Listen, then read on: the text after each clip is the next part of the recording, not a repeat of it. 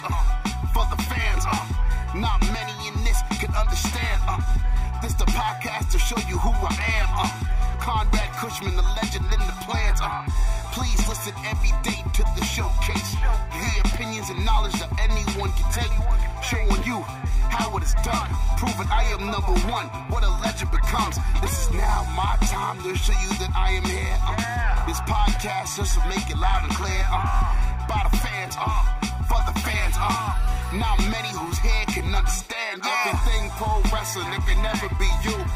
Listen to the podcast here for the people, the best show that's here, so listen in. Let the knowledge begin, the opinion and the lesson, yes.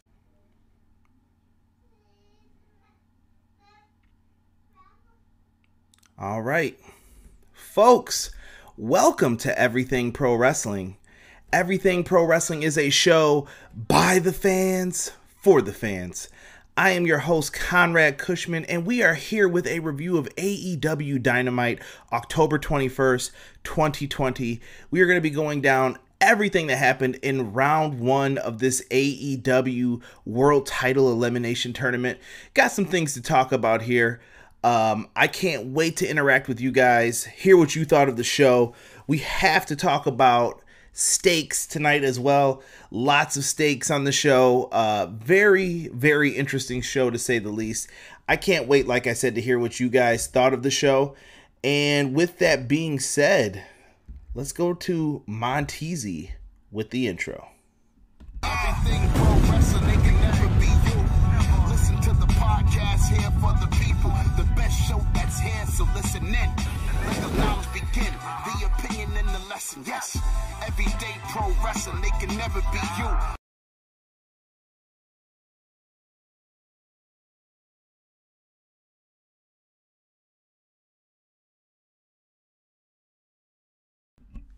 Folks, welcome to Everything Pro Wrestling. So glad you guys could join me on this wonderful Wednesday night. I'm flipping this to the back for this episode.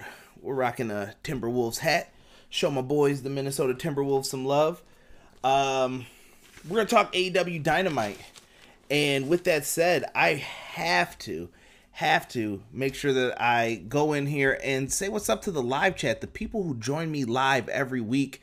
The very first person in here was my girl, Jocelyn. Thank you so much for joining us tonight. Also, big shout out to Chris DeZuba, my man Ace in the house. What's going on, Ace? One of the mods here. My man Rockstar is also here. Another mod, Jesus DeLeon. What is going on, guys? What is going on? Thank you so much for being up in here and talking a little pro wrestling with me, man. Helps things definitely just move along. I appreciate you guys. Thank you so much. And if I haven't said it lately, you guys are just as important. I wouldn't even say important. You guys are a huge part of the show. So thank you so much for joining us. Let's talk AEW Dynamite, shall we? Got lots of wrestling this week coming up, so this is going to be a dandy one, to say the least. Dynamite tonight. Lots of build towards Full Gear. Full Gear is the next pay-per-view happening on November 7th, 2020. This show was centered around getting that card structure set up for Full Gear. And I thought tonight AEW did a good job with lots of build as to here's where we are, here's where we're going. And I think they did a good job too of putting little trinkets in there for people to get something to grab onto, because some things seem like, is this forgotten about? But then they reminded you tonight, like, hey, no, we still know about this. Things are still happening. Give us time. What's good, Rob? What's happening, brother? I know that you're out there on the road, so I appreciate you being in here with us. All right. Let us get into this, though. Tonight, the commentary team, Jim Ross, Tony Schiavone, and Excalibur are the commentary team. I thought everyone did a good job tonight. Really well done. Nothing out of this world, but the excitement was there for the most part. Yeah, good commentary tonight from everybody. Round one of the tournament, AEW World Title Eliminator Tournament. We had Wardlow versus Jungle Boy to kick off the show. Two guys who I could definitely see AEW ready to build around. And Jungle Boy comes out with Marco Stunt and Luchasaurus in his corner. Really dope, man. Really dope. Wardlow comes out by himself because MJF has a steak dinner with Le Champion tonight. So he can't be there. He can't bother to be there for Wardlow's match. But this opening contest was definitely something fun, in my opinion. We saw Jungle Boy attempt a lot of moves that he normally would hit, but Wardlow, they put over how powerful he was tonight. I will say this too about a lot of the matches tonight. Simple storytelling for a lot of them. Hey, what's going on? What's up, Mom? See, even Mom Dukes is in the chat. Appreciate it. Hit that like button for her, brother. Hit that like button. Hit it. Boom. Give you guys a little reminder there. But yes, this was so well done. They had everything in this match that you could have wanted. Jungle Boy was the babyface. Wardlow was the heel. Wardlow, the big, strong, nasty, mean heel, going up against Jungle Boy. He went for so many hurricanranas tonight, and they were blocked at all attempts. At one point, he got powerbombed into a ring post on the outside, metal ring post into Jungle Boy's back. He was taken down for that one. Ooh, harsh, man. Jungle Boy took a lot of abuse early on in this match. Things didn't really turn around until Jungle Boy got to hit his second rope where he's on the outside, flip over, jump into that tornado DDT. He lands it on Wardlow. I love that move. Anytime I see that done, very, very impressed. The balance it takes to do that, too good, too good. And Jungle Boy, just a phenom. This kid had it all. He did a great job selling in this one. At one point, they teased Wardlow doing a press slam. I don't know if he was going to go for the old Dean Malenko move, if you guys have never seen it. The press slam where he drops you down onto his knee from the second rope or the top rope. That is a beast move, and I thought they were going to do that for a second with him, but instead, Jungle Boy gets out of it and reverses it into the hurricanrana he's been trying to hit all match. That is your babyface hopeful spot. Wardlow gets out of this, though, and eventually he hits an F10 on the outside of the ring, launching him into the ring, and then he hits Jungle Boy with another F10. 1, 2, 3. That's it. That's all she wrote for Jungle Boy tonight. And he takes the loss in the first match in the tournament to Wardlow. But Wardlow looked like a beast. That was the key thing, in my opinion. He really had to get this treatment because I don't think enough focus has been on Wardlow. And I think Jungle Boy is going to be fine in the long run from this. Jungle Boy is a long-term project. I think Wardlow is somebody that they're trying to build up right away. They've teased dissension with him and MJF. So this is something that we could see built up very easy. What's going on, Malik Murray? Malik Murray says, I got a question. Top 5 wrestlers that need to go to AEW. And do you think AEW should make another Shelton Benjamin and Charlie Haas? Malik, save that question for me at the end, brother, and I'll definitely answer that because that's going to take up a little bit of time. So remind me about that one if that's your question of the night. After this, we get a little bit of a preview of Le Dinner Debonair with MJF and Chris Jericho. More on that later, as you guys can see. I hope you guys like the title of it tonight. Steak and a tournament. Hopefully nobody had filthy thoughts because it is Wednesday. But this really worked. And I thought the promotion for this was great. So they really harped on this all night about the Le Dinner Debonair, with MJF and Jericho. They started building it off right from the beginning of the night. And then they showed Eddie Kingston's off-air promo last week. Now, I saw somebody who recorded this on Twitter, and I thought Eddie Kingston was money. He went in there, he called Jon Moxley a son of a bitch multiple times, and he was really teasing the fact that he never gave up in his match against him, and he really talked about him going to the land of sports entertainers and forgetting everybody. I like the language that was used in this. Eddie Kingston is money on the mic, and I think the same thing for Moxley tonight. And we then find out that at Full Gear, it's going to be Jon Moxley versus Eddie Kingston for the AEW Championship in an I Quit match. This one is probably going to get wild. Last year, him and Kenny Omega had a brawl, and I think we're going to get the same thing here with Kingston and Moxley. Love to hear what you guys think about this. Jesus De Leon says, Jungle Boy will get his chance next year, I hope. Good match between these two. I'm with it, Jesus. Good stuff here. Rob responded to Malik saying AEW needs to focus on the talent they already have, in my opinion. Good point, Rob. Jocelyn says Jungle Boy has time to spotlight in the company. He did good. I'm with you on that, Jocelyn. Eddie and Moxley's promos were fired tonight. Yo, Jesus, big facts on that one, bro. Like, there was nothing that was going to get in the way of those promos tonight. They did an excellent job. Like, if you had to pick the two things that would have helped them shine the most, they did it tonight. It was magic. It was wonderful. Facts. He makes you believe the beef is real. I like that about Eddie Kingston too. Malik Murray is asking about Darby and Cody in a 2 out of 3 falls match for the TNT Championship. That might not be a bad stipulation, Malik. Not a bad stipulation. Blood, yes. Jocelyn, I think we're going to see more than blood. I think that match is going to get hardcore. A said Moxley never quits. Good luck, Kingston. We'll see. We'll see. Crazier things have happened. But we cut backstage then to a Jon Moxley promo. Moxley's promo was money. He brought up the fact that he was happy for his friend Eddie Kingston when he first signed to AEW. And if you guys remember, when Cody had the open challenge, Jon Moxley was very excited about the person challenging him for it. I'm surprised they didn't make reference to the tweet. I thought it could have been something cool if they would have did that. I really think they could have done something with that tweet, but it's a minor detail. But he said he was happy for Eddie Kingston, but then Eddie turned into a whiner, a complainer.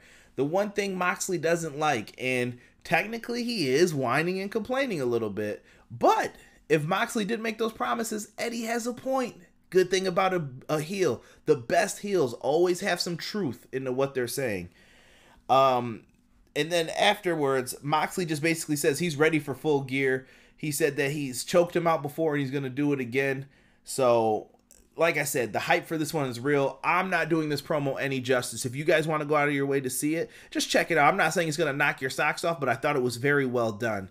What is going on, Shabazz? Thank you so much for joining us. I appreciate you being up in here as well. Next up, we have another round 1 tournament matchup. Joey Janela was supposed to be in this match, but due to his exposure to, we're just going to say COVID for this, he had to pull out of this match. And Joey Janela could not be in it. I don't know if this happened at the wrestling matches at the GCW show. I don't know when he was exposed, but another wrestler had the COVID, and they had to just pull out of this. So Sonny Kiss will be taking his place in this. Sonny Kiss is his tag team partner, the Concrete Rose. Perfect person to step in. But they are taking on Kenny Omega. Now, Sonny Kiss comes out, makes his entrance like he usually does. But Kenny Omega's entrance, I don't know if you guys know about this, but in my opinion, Kenny Omega's entrance reminded me very heavily of Bob Sapp.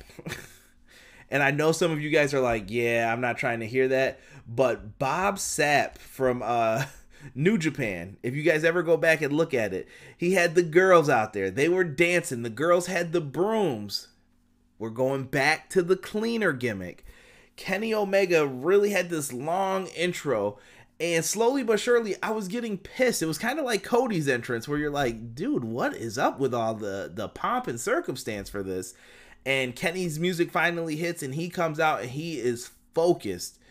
Honestly, I can give you the play-by-play for the match. Kenny Omega shakes Sonny Kiss's hands. The bell rings. There is a V-trigger to the face. Picked up. One winged angel. 1, 2, 3. That's it.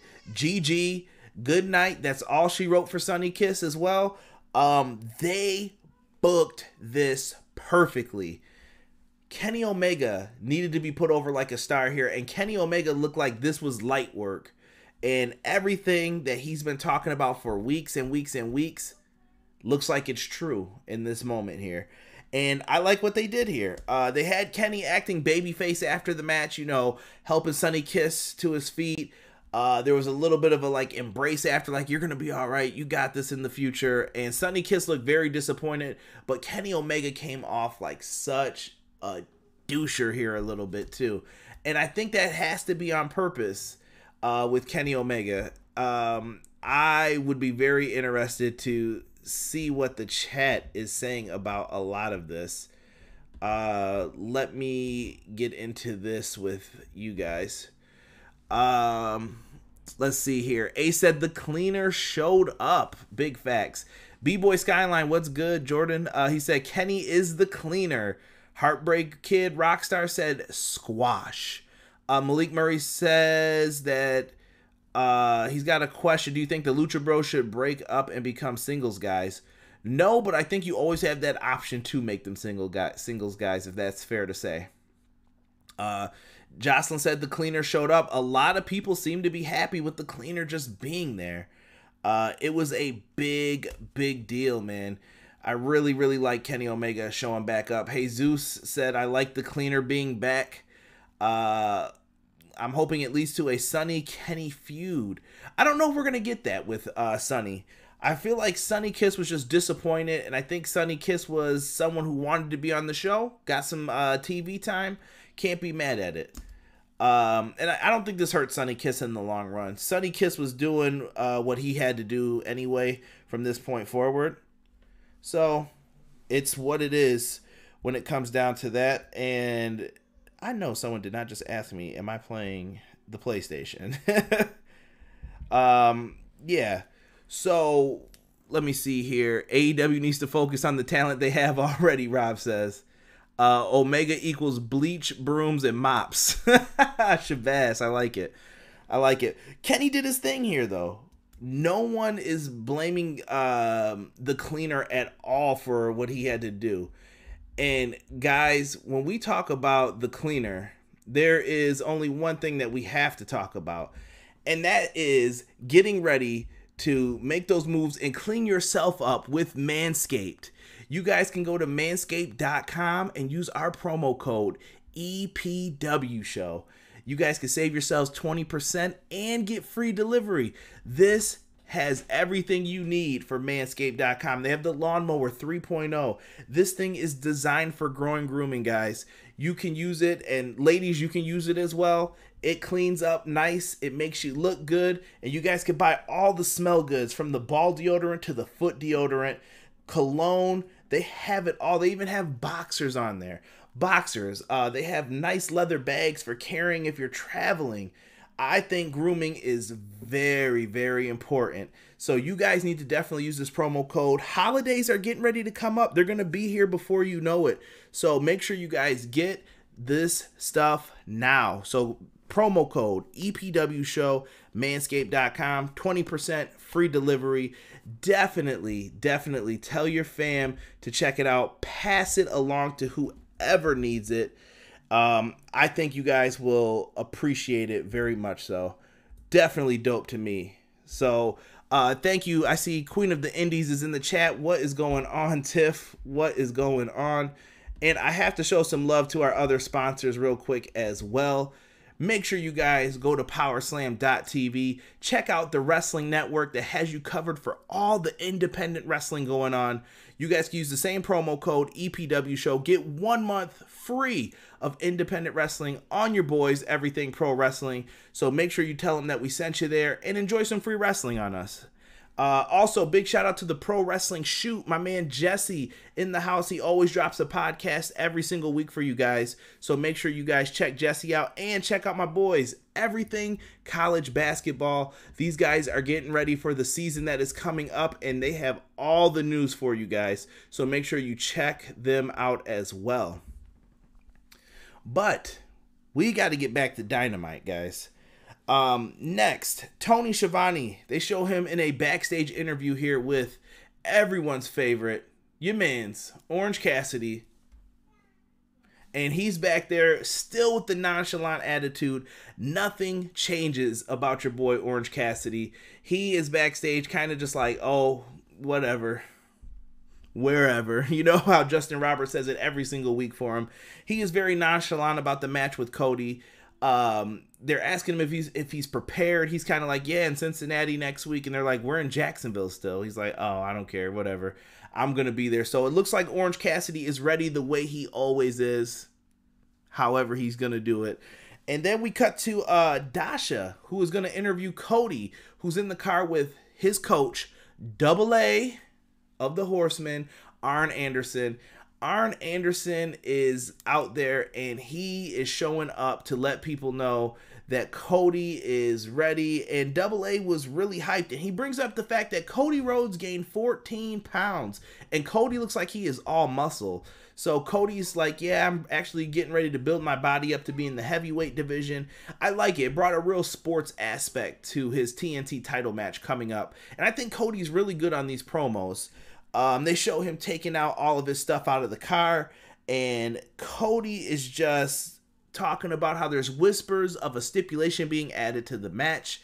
He doesn't know what it is yet, but there are whispers of something happening with this match, and he is focused on it, and Cody says he's ready for Orange Cassidy. I like it. He is focused. I'll be very interested to see what they do with this match, because I thought it was weird that you put Orange Cassidy in this match and you seem like you're trying to build him up, but at the same time, you're trying to build Cody up. We're going to see what happens in that match next week, and there's going to be more on that in a little bit here. Eddie Kingston. Eddie Kingston comes out he's backstage, excuse me. He puts over Phoenix and Pentagon, saying one of them's going to win the AEW World Title Tournament. The Butcher and the Blade are going to win the tag titles. And he says, you see what I did there? That's something Moxley never did for his friends. I don't forget about people. I'm still with my people. And I really like that Eddie brought that back up once again. Like I said, this dude is money on the mic. Money. And during all of this, he talks about Mox will be begging his old company to take him back after he quits in their match at Full Gear. You guys know how badly Moxley said in those first interviews that he did not like being in WWE. Honestly, he sounded miserable. And for Kingston to put that in the promo, golf clap. That was good. Respect, Kingston. And then he just says that he likes this new dark place that he's in because Moxley said he lost his way and he doesn't really recognize him. And he says that he lives in this new dark place. And I thought that was Eddie Kingston was on fire tonight, I'm telling you. And they really showcased him a lot in this episode. Let's see here. Queen of the Indies throwing up a smile. Just walked the dog. Shout out to Duffy. Malik says, do you think they should have a triple threat match for the TNT Championship? I don't think so. I prefer one-on-one contests. I think AEW's done a really good job actually staying away from triple threat matches right now. Sean Harrington says, tonight's show was good. Even Britt Baker looked good tonight. I'm surprised they actually had a winner in the Lucha Bros match. I expected a draw or interference or Archer coming out for a no contest. And this is true. And Sean is speculating on one of the matches that we will get to. He thinks that Orange Cassidy will be facing Brody Lee at Full Gear or a returning Pac. That would be dope. That would be dope. Cool. So in all of this, we have everything getting set up, and we're moving on to this tournament matchup here because 4 matches, singles matches tonight. They had to get a lot of stuff squeezed in, and I thought they did a good job managing their time tonight. Another round 1 matchup. This one is Rey Fenix versus Pentagon Jr. And I saw somebody say match of the night. I think this was match of the night for me as well. I love Lucha Underground. If you guys have never heard me talk about it, super dope. I think I have some past Lucha Underground reviews in the archive somewhere. I think I did at least one. I think. If not, I meant to, because Lucha Underground was my show, but I had a different job at the time where you had to wake up like crazy hours in the middle of the night. But this one was fun. Let me see here. Sean said might be one of the best time shows. I still think Sue throwing up the bird might be one of the best endings, but yes, I can agree with that for sure. Ray Phoenix Pentagon. All I wanted to see in this match was them just let them wrestle. Give this time, let these guys do what they're gonna do. That's it. Very simple. If you have never seen these two in Lucha Underground, you are missing out. I didn't even know they were brothers when they were in Lucha Underground. I just thought they were just two great wrestlers from there. But they did a hell of a job on that show. Eddie Kingston comes out now in between both their entrances. He says he's going to be on commentary for this. He's probably out there to keep the peace between them and kind of, talk up his match with Moxley, which he does the entire time on commentary, also putting over Phoenix and Pentagon at the same time. Early on in this match, they had some great exchanges back and forth of wrestling holds. The quick lucha libre style is what matters the most when it comes down to this. And I'm telling you guys right now, the chops. Phoenix gave Pentagon one vicious chop in the very beginning. But if you guys know Pentagon, when he took the glove off, he chopped the shit out of Ray Phoenix. I don't care what anybody says. That was a hell of a chop. He even chopped his hand on the outside during the picture-in-picture, right against the ring post. They were just lighting each other up. But when they have that chemistry, when you are in there with someone who is your brother, your best friend, I feel like you know that you guys can be stiff in the ring and really go at it with each other. And that's what these two did here, man. The great exchanges just made me miss Lucha Underground even more. Really fun here. At one point, they were on the top rope, and we saw a great Spanish fly hit out of the positioning where Phoenix was. He does like a jump over, a flip, double hop up, gets grabbed, and then does a flip out of it into a Spanish fly.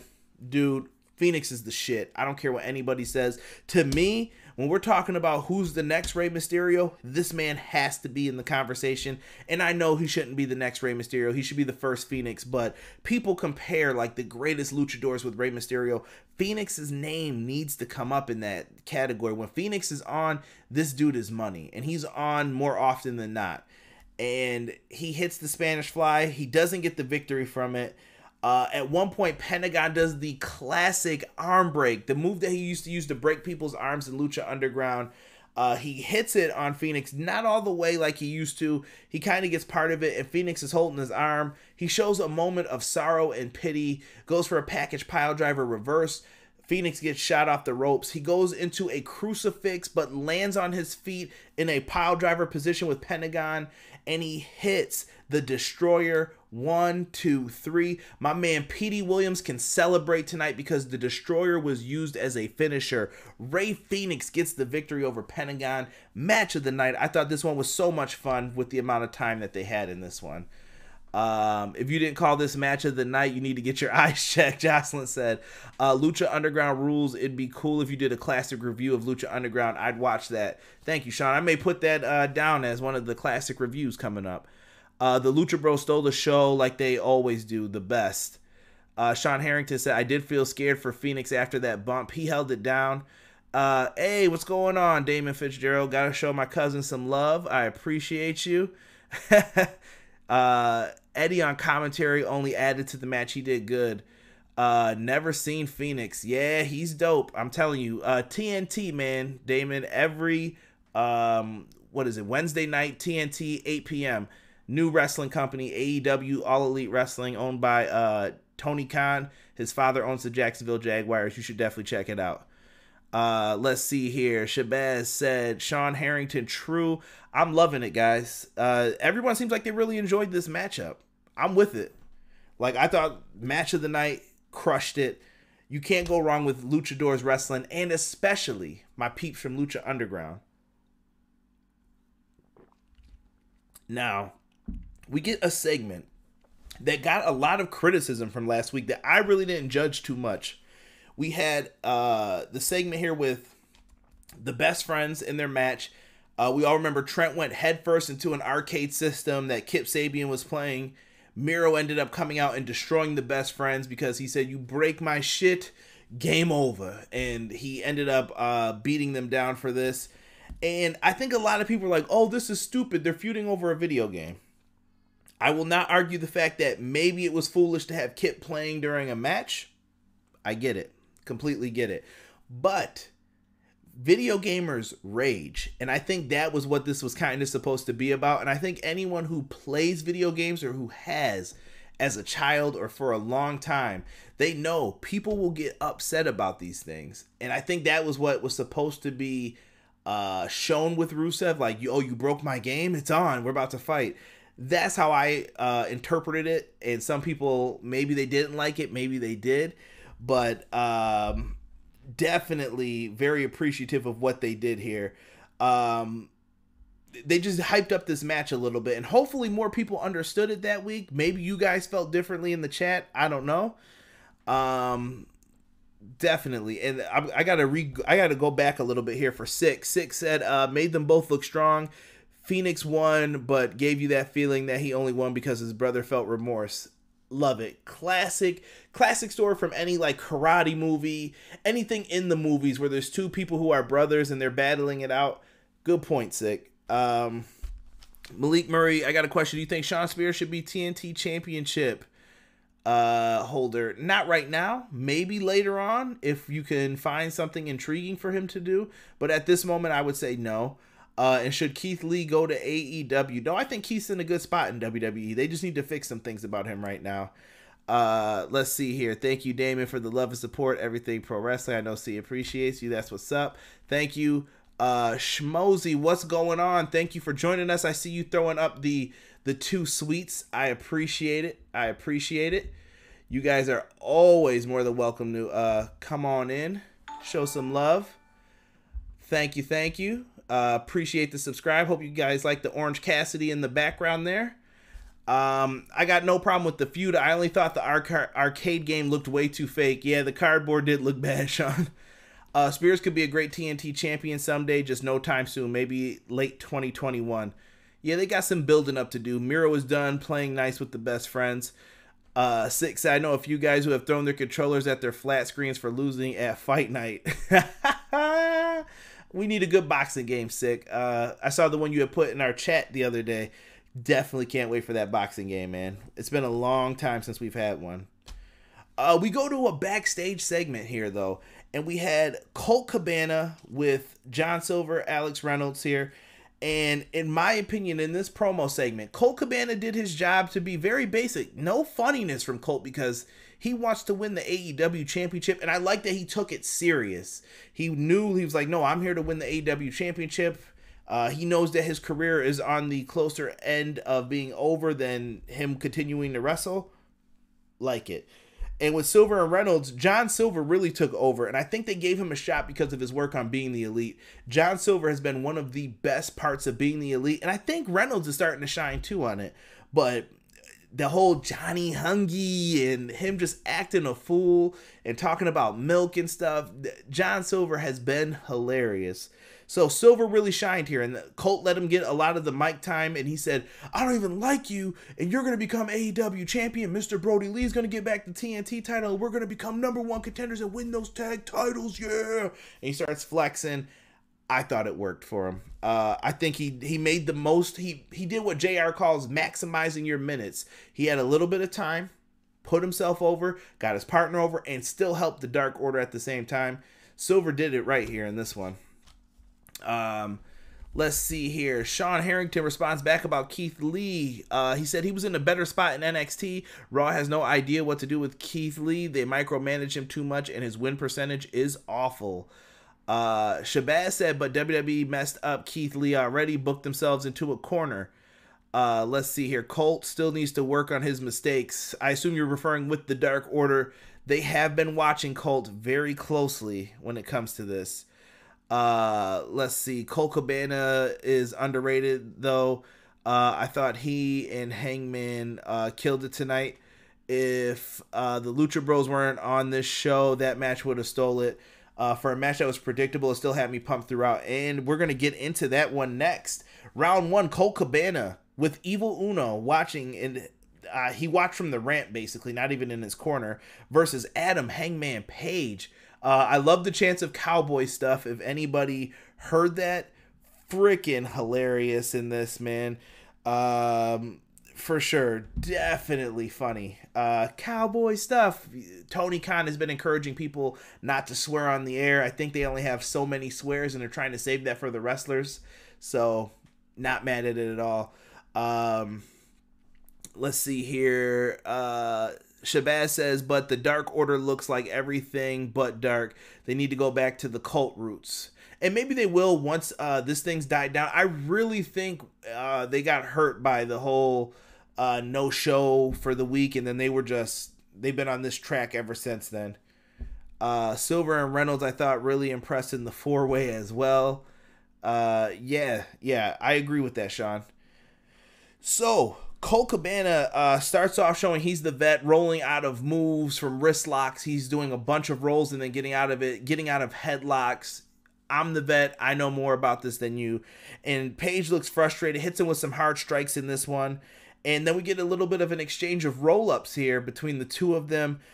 This match was really good. And eventually Paige knocks Colt down to the floor. He goes for his signature moonsault to the floor. But Colt cuts Paige off, shoves him off the top rope onto the apron.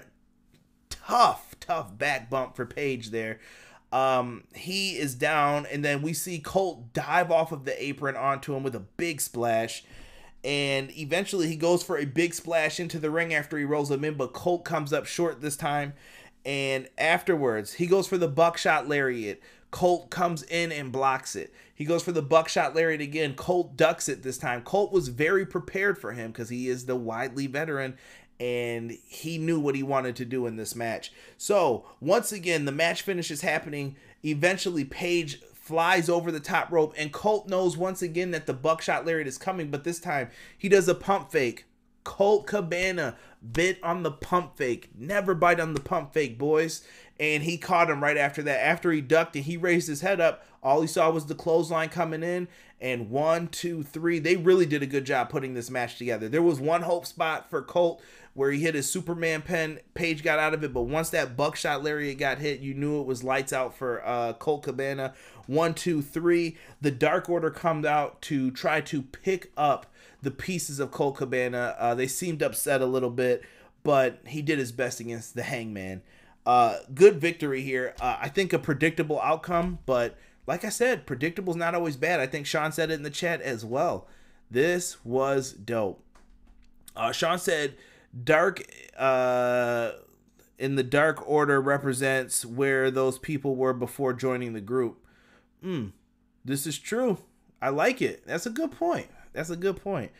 We have so many things here.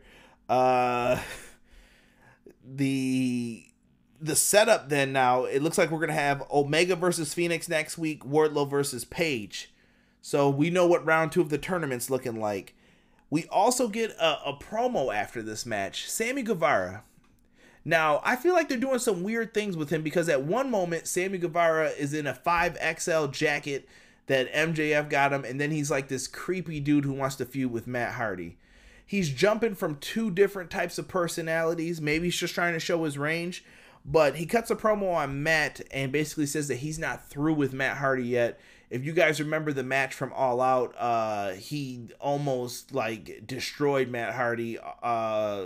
We can't have moments like that again.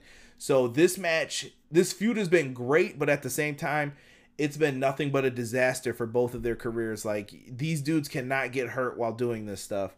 So I hope they take extreme caution going forward with this feud and be smart about what they're going to do. But it looks like these two are having a match coming up, and it teased the date of Full Gear. More on that once again in a second. Let's see here. We have another promo. Team Taz comes out. So that's Taz, your boy Brian Cage, and Ricky Starks. Absolute Ricky Starks. They come out, and Taz is still on and about Will Hobbs joining them. Taz wants Will Hobbs in the group. And like I said, bro, could you imagine Will Hobbs teaming up with Brian and Cage? I'm getting flashbacks to Fire and Ice. And when Casey listens to this, he's going to be mad. But that would be really cool if they had the chance to put them together as a team. But I don't think Will Hobbs should join them. I think Will Hobbs has a big singles career in front of him. the dude's got presence. So I think we're going to see this feud continue between him and Cage. Now, Taz said that he got called into an office by Tony Khan, and he just said, hey, Taz, I wanted to let you know the reason Darby Allin's getting this TNT title shot was because of the match with Ricky Starks. If Ricky Starks would have won that match, he would have been the one getting the shot. And Taz comes off as he's pissed off. He said, yeah, that would have been nice. Darby Allin gets everything handed to him. Taz is whining, complaining. He comes off like a badass, actually, in this. He did a great job speaking for his team.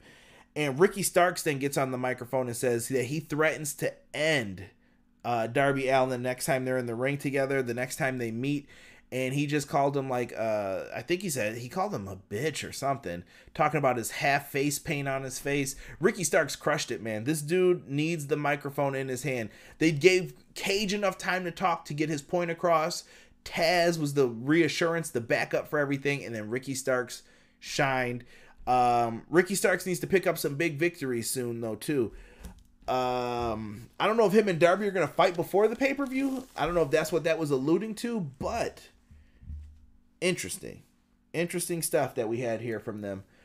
And next, we got to talk about something that has really, really had my interest all night, that I've been waiting for us to talk about. Two of my favorite things: a little pro wrestling and a little bit of steak. Le Dinner Debonair.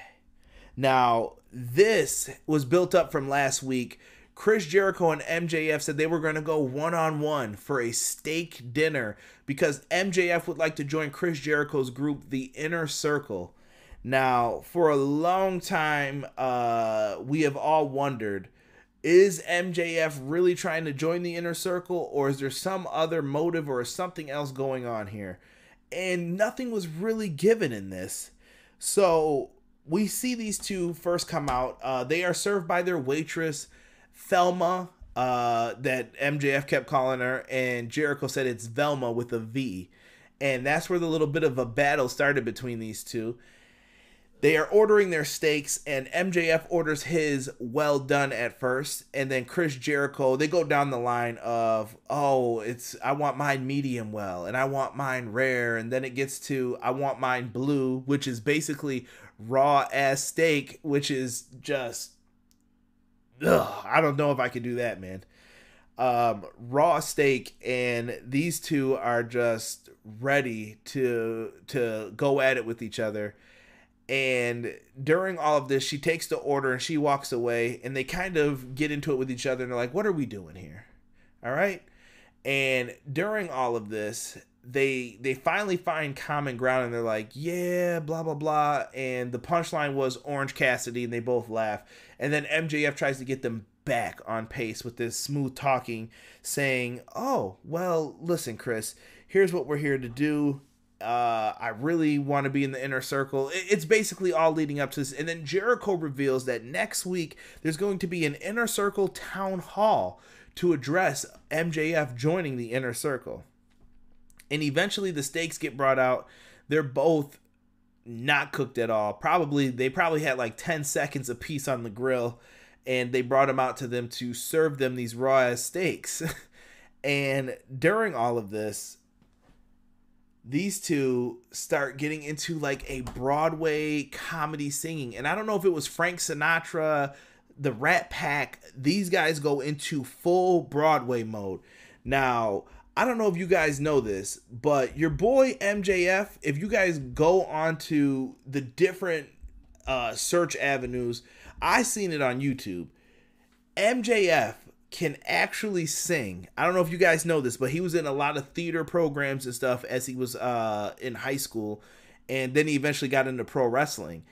MJF, the man can sing. Him and Jericho sing a duet, and they break this into full comedy mode to where they get up, they start singing, they're dancing, there's girls around them kicking the legs out looking like showgirls. I thought this really worked. They had background singing from the two of them. Comedy moment of the night. And I saw a couple people on Twitter, oh, this isn't wrestling. What is this segment? This 110% is pro wrestling. This is what pro wrestling is about. The way they brought all of this up, dude, very well done. I was laughing the entire time watching this. These two crushed it, in my opinion. That is how you do one of these segments. Chris Jericho's not known for singing Broadway. He's a rock star, basically, where you don't have to have the greatest voice. You just have to have your message come across to the people. And MJF, like I said, after this is over, I want you guys to just Google MJF singing. I think he's singing to Penelope Ford, if I'm not mistaken. The dude can sing. I'm not even trying to front. Like, he knows how to sing. And you can check him out on Rosie O'Donnell. That's right, Max. All love for you, buddy. You can check him out on Rosie O'Donnell, and he can do the same thing. Let me see here what we've got coming up. We got some people in the chat. Rob said Cage is awful on the mic. Darby Burns takes butt. Somebody needs to give him a script. I don't know where you're going with that. Let's see here. Sean Harrington, I don't think it's said enough. AEW has the best mouthpieces in wrestling right now. I am with you on that, Sean. They have Taz, Jake the Snake Roberts. We haven't seen too much of Vicky Guerrero, but they got Vicky too. They got a lot of good people who can talk on the microphone. And that doesn't even include Ricky Starks, Chris Jericho, Jon Moxley, Eddie Kingston. Good point, Sean. You just sold me on it completely. Jocelyn corrected it and said Taz from before. No more singing Jericho and MJF. Ace put, we said Blue, and I was like, he's gonna get worms in his butt. Disgusting. The dinner was out there. No one could have predicted that is what would go down. I'm still on the fence as where I am on the segment overall. It was entertaining and unexpected. I thought it was great, Sean. I think that's what wrestling's about sometimes with those segments like that. Ace said raw steak. Yeah, don't do it. Jocelyn said nobody cares about him. He said Blue. I thought Jericho said moo, as in he wanted it so rare that a cow would still be mooing. The segment was definitely a callback to the old Dean Martin variety shows. MJF was a beast at tap dancing too. Laugh out loud. Rosie O'Donnell still has a show. No, Sick. Back in the day when Rosie O'Donnell did have a show, as a child, MJF was on there, I think when he was 5, to get tickets to a wrestling show. I think it was WWE at the time. So MJF's been a real wrestling fan for a long time, but he was singing a lot of like opera stuff, and you'll see if you go on there. I think he sings "You Are My Sunshine" or something like that as a kid, and I had to bring that up because he definitely tried to dog one of my independent wrestling show reviews, and then that came out, and I had to remind him about it. Let's see here. Jesus says, I hope we get another Cage and Will Hobbs, and we need Starks to find a feud with somebody new.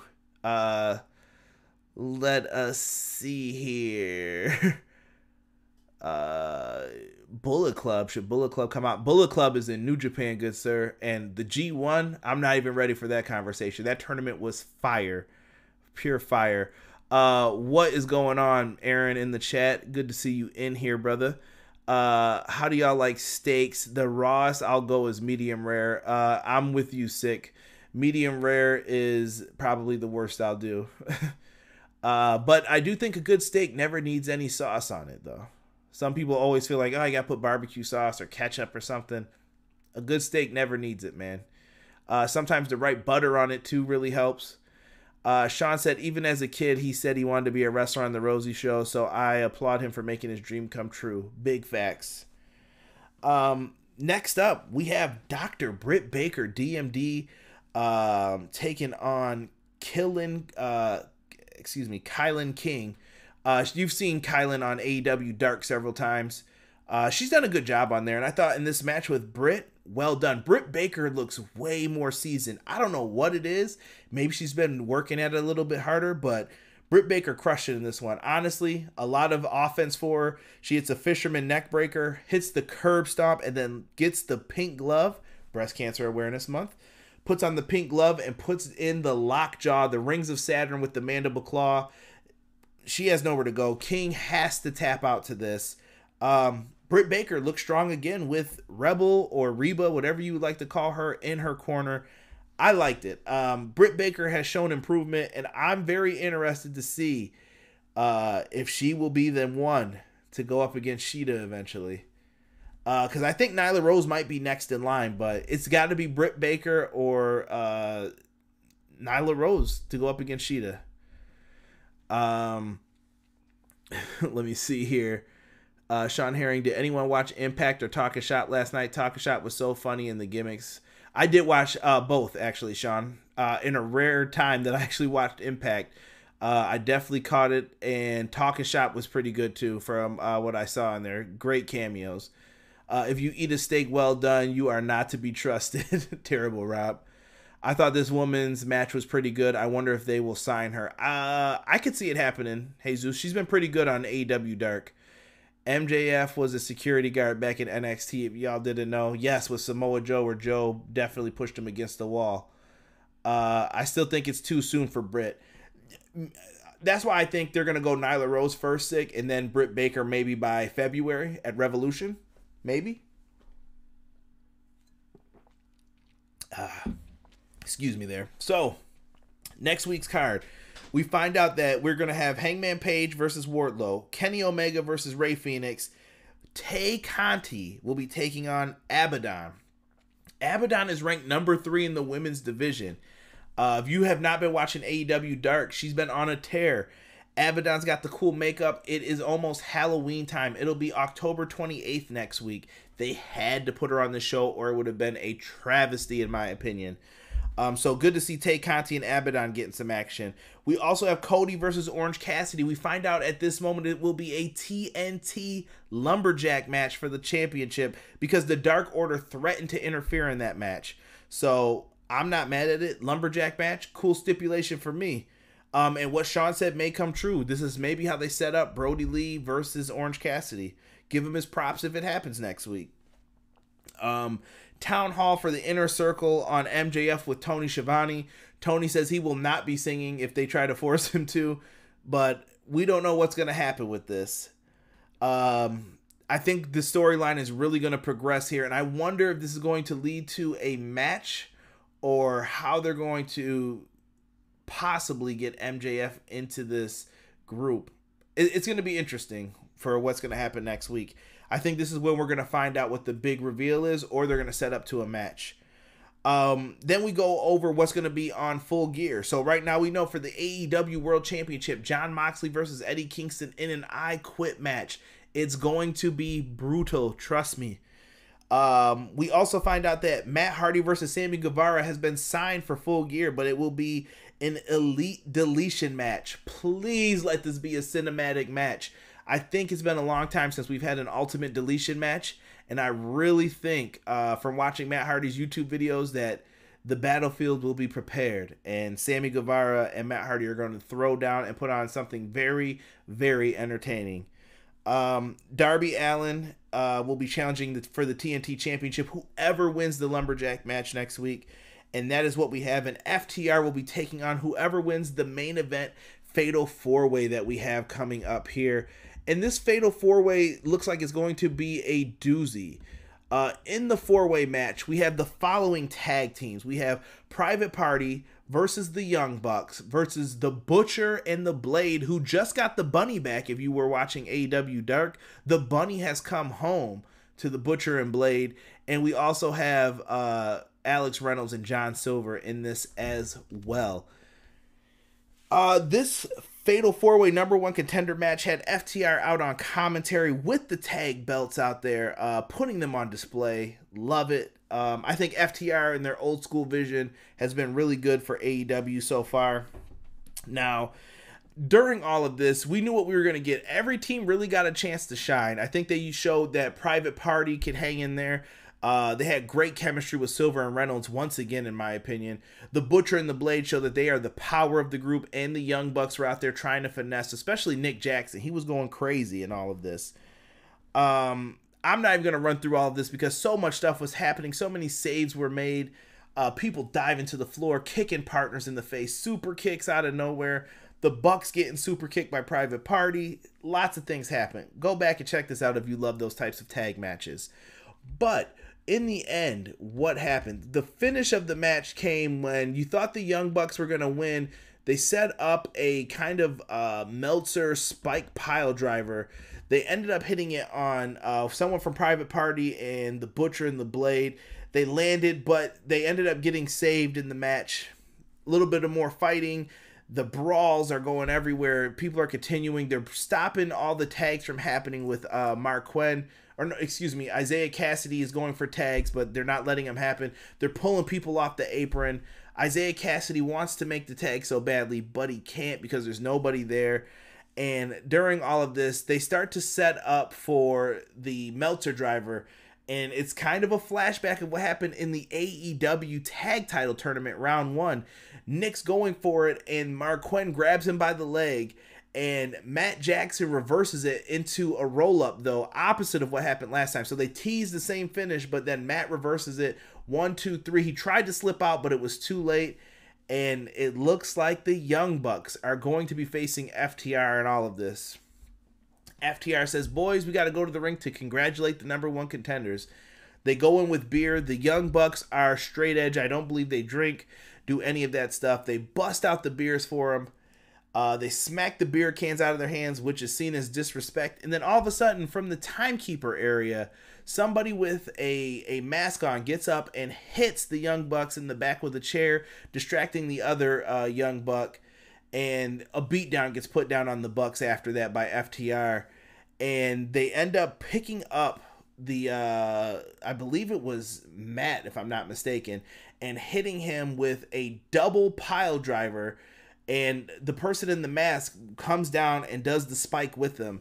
It is then revealed that the person was Tully Blanchard a little bit after this, but the main focus of all of this was after they beat down the Bucks, they took Matt Jackson's leg and put it in a chair, and FTR stomped it and stomped the hearts out of Young Bucks fans.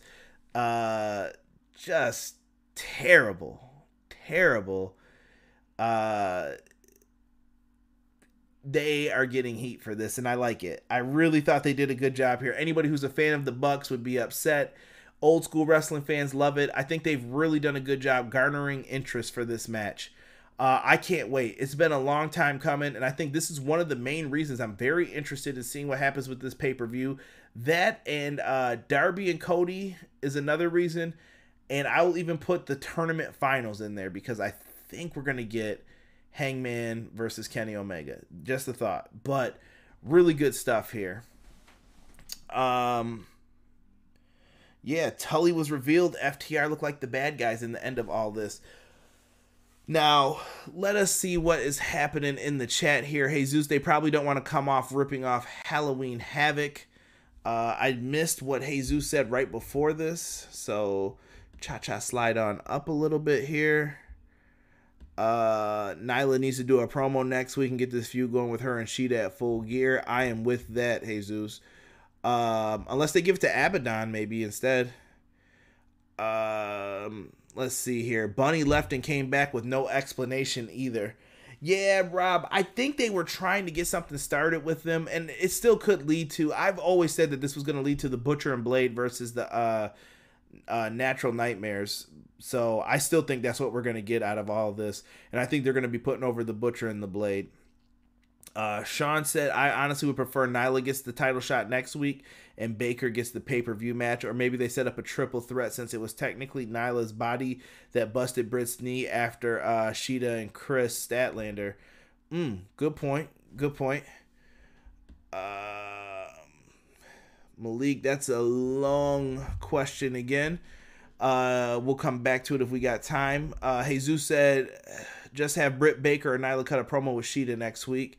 When something is bad like Ali Angle, sometimes it's just best to forget and let it go and let this dumbass, this dumbass Nightmare Collective. Six said Aleister Black, Ricochet, Sasha Banks because I feel she can give the women's division a kick in the ass they need. Shinsuke Nakamura and Jeff Hardy because I want to see the Hardy Boys versus the Young Bucks. A said don't forget SmackDown will be live this Friday night on FS1. Okay. All right, a lot of people are just putting in who they want to see go to AEW. I'm with Rob, man. They got to focus on their roster and do their things. Don't forget, I'd rather watch the World Series than SmackDown. The only good thing on SmackDown is the Chief and Sami Zayn. kind of with Sean a little bit. And Big E. I like Big E as well. They're doing great things. But guys, that's the end of the Dynamite review. I hope you guys enjoyed a steak in a tournament tonight. Tell me in how you like your steak cooked. What did you think of this AEW Dynamite show? Was it blue? Was it moo? Was it medium rare? Was it well done for you tonight? Was it tougher than a $2 steak, as JR would say? Let me know what you guys thought of the show tonight. What's going on, Connor? Late to the party, brother. We are just finishing up right now, but I'm glad to have you in here. Show some love in the chat. But tell me what you guys thought of the show tonight, man. Jesus gives it 3 thumbs up, 9 out of 10. Jocelyn said medium well. My girl. I like that.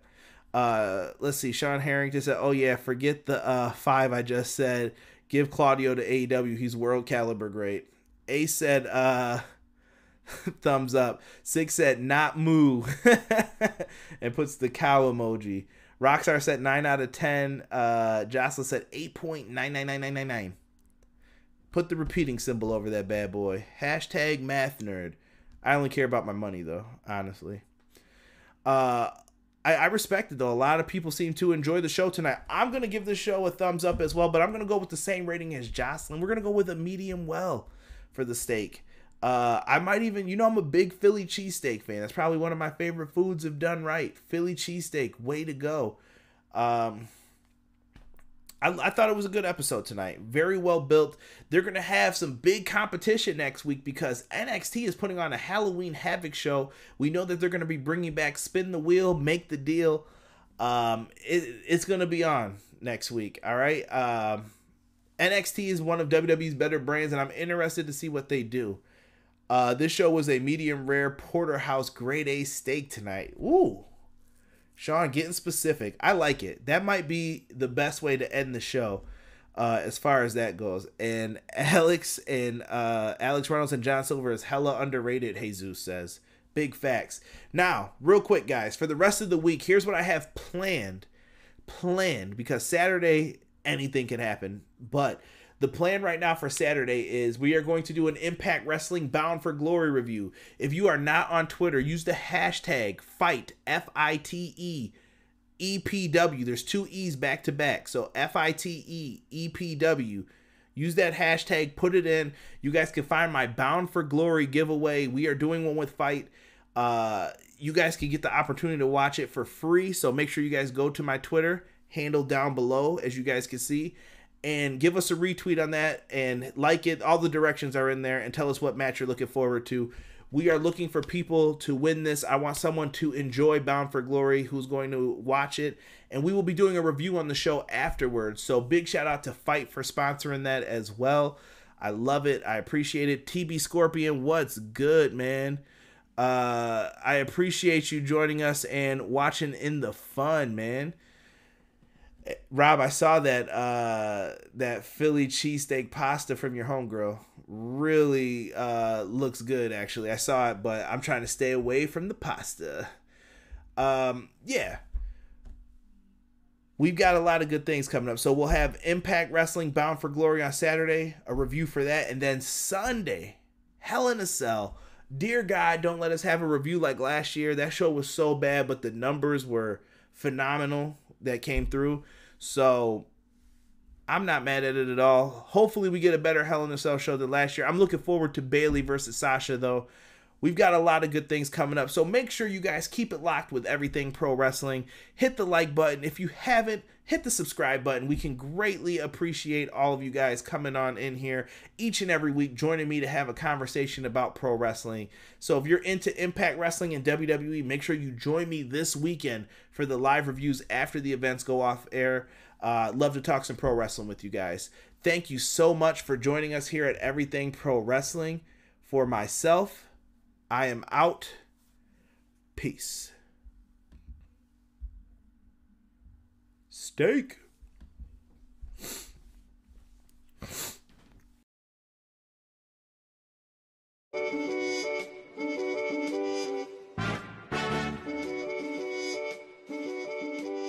Like the wallpaper sticks to the wall. shore clings to the sea. Like you'll never get rid of your shadow. Chris, you'll never get rid of me. Let all the others fight and fuss.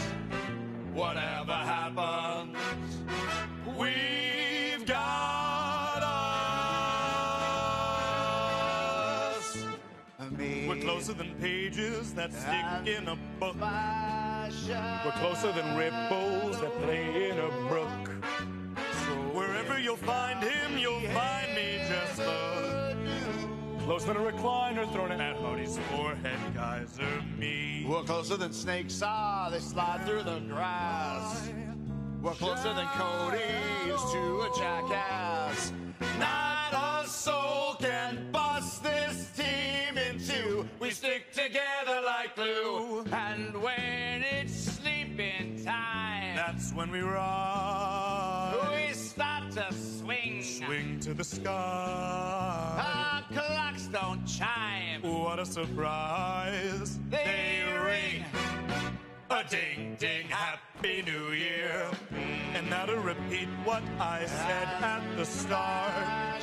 You'll need a large crowbar to break us apart. We're alone but far from blue. Before we get finished, we'll make the town roar.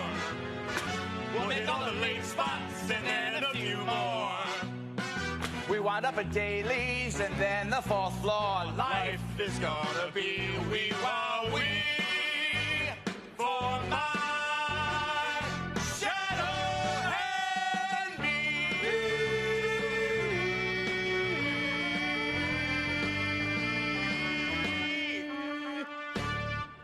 Say, Chris, What is it, Maxwell? would you do me a favor? What do you want now? Would you mind taking it one more time? From the top? No, from the ending. Wonderful! And while we are swinging, to mention a few, we'll drop in a Chili's, hey, Young Bucks, screw you. We'll beat up a Moxley, whatever we do. Life is gonna be wee-wah-wee for my shadow and me.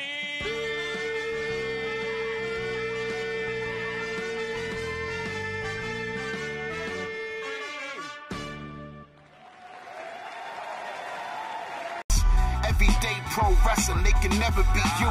Listen to the podcast for the people, the best show that's here, so listen in. Let the knowledge begin, the opinions, the lesson, yes. By the fans, for the fans, not many in this can understand, This the podcast to show you who I am, Conrad Cushman, the legend in the plans, Please listen every day to the showcase. The opinions and knowledge that anyone can take.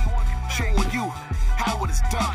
Proving I am number one. What a legend becomes. This is now my time to show you that I am here. This podcast just to make it loud and clear. By the fans, for the fans, not many who's here can understand everything pro wrestling. They can never be you. Listen to the podcast here for the people. The best show that's here, so listen in. Let the knowledge begin, the opinion and the lesson. Yes, everyday pro wrestling, they can never be you. Listen to the podcast for the people. The best show that's here, so listen in. Let the knowledge begin, the opinions, the lesson. Yes.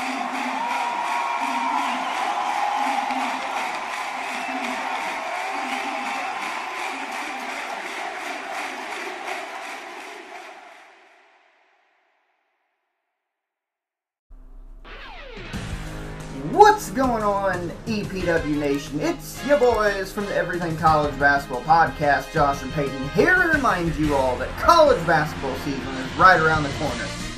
Yes, we finally know it's right around the corner. And Peyton, there's only one place people should go for all the college basketball excitement.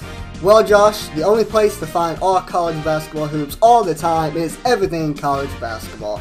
Everything College Basketball can be listened to on several podcast hosting sites like Spotify, Google Podcasts, and Apple Podcasts. And we can also be found on our Facebook group at facebook.com/groups/everything college basketball. Yes, make sure you are joining the group with a couple other 100 people and growing by the day as we march into year number 3 of the Everything College Basketball networking system. Now, let's get back to Conrad and Everything Pro Wrestling.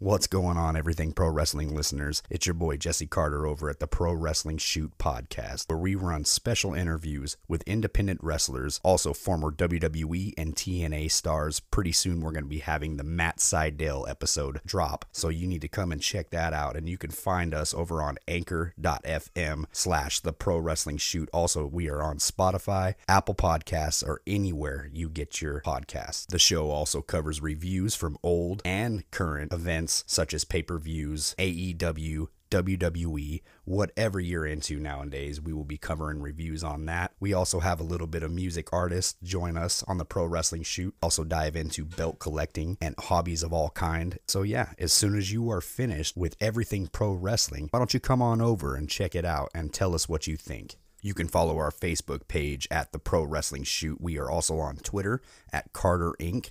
That is CARDER INC. Also Instagram at the Pro Wrestling Shoot. You can also find us on YouTube and Twitch. Coming soon, we will be doing live streams of the show on YouTube at the Pro Wrestling Shoot, and same with Twitch at the Pro Wrestling Shoot. All right, Conrad, back to you, and hope you all enjoy the rest of the episode from Everything Pro Wrestling. Are you looking for the newest and hottest in the world of pro wrestling? Then check out the amazing action on Powerslam.tv, the biggest indie pro wrestling channel in the world.